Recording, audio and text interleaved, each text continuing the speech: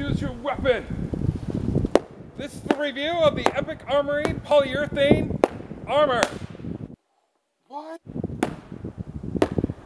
Right now it is -1 degrees Celsius, 31 degrees Fahrenheit, give or take.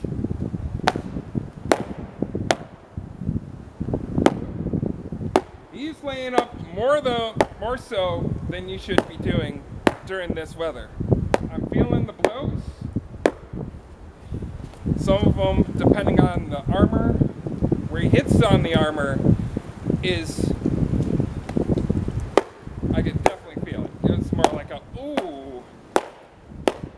So, I talked to the person who demonstrated the armor, like Patrick, like it was, like it was an infomercial of Epic Armory Unlimited. And he, did a lot of tests, like he was testing, something from flex tape. He abused the armor, he hit it with a hammer, and I'm, demonstrating in a LARP simulated condition. My friend, demonstrating right here. This is like the worst condition you could probably have when you need the armor the most. It is nice insulating, and it's bendable, as you see with the blows. So it has enough kind of rigidness and flexibility you would want in a probably foam polyurethane armor.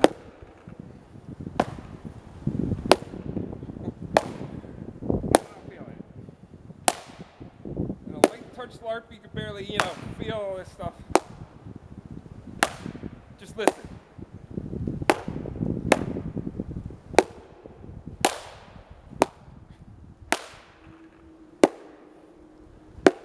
Neighbors. Yeah, it is. Yes.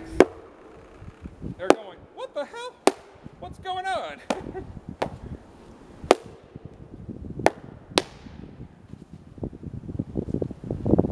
Thank you. Never have tipped down.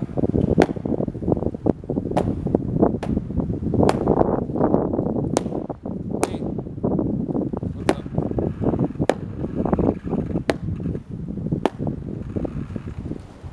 Alright. Let's show you the thing. Okay, I've been beaten upon about 5 minutes combined, not to mention rudimentary, pre-testing. Maybe a scuff here. All I can see is a scuff right here. It's still good. So the price point is about between $150 to like $200. One of my chief complaints is it's only coming in one size. So can't close it up. And I'm not the thinnest guy in the world.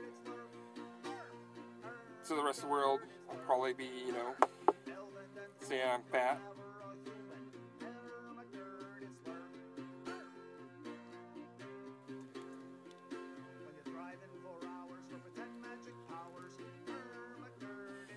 But one size! But aside for that, I'm quite happy with this armor. If you like this review of Epic Armory, make sure you like and subscribe.